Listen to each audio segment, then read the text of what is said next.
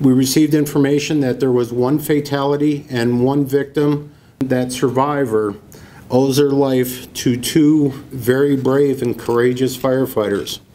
Those firefighters, John Metz and firefighter Jason Beck, were running errands on that particular day, heard and saw the explosion, and responded to the scene. Armed with only a pressurized fire extinguisher, after putting on their protective clothing, made entry into this area and were able to rescue a female juvenile. This debris field was scattered over 200 yards away from the blast zone.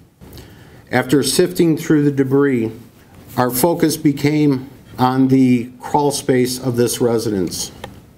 After conducting interviews with the survivor, she had indicated that on Saturday, the day before this incident, she did detect an odor of propane. She alerted her adult supervisor, her adult guardian, to this odor. Unfortunately, this odor was disregarded as the smell of dirty laundry. We believe that the furnace was the ignition source to ignite the propane. All of the piping for the propane was examined, and there were several fractures at the joints.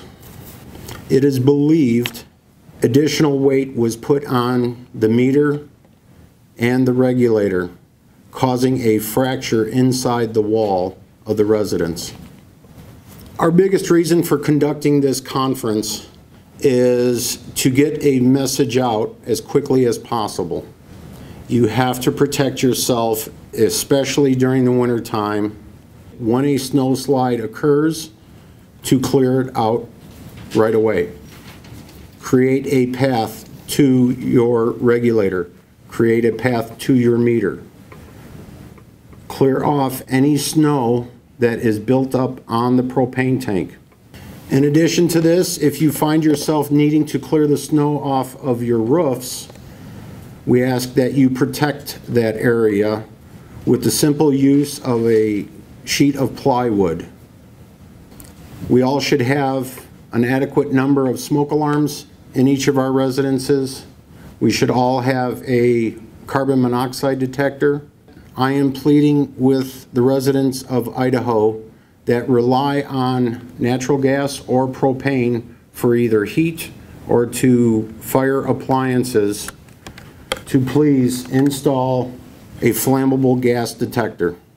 This is a relatively inexpensive, cheap insurance that can essentially save your life.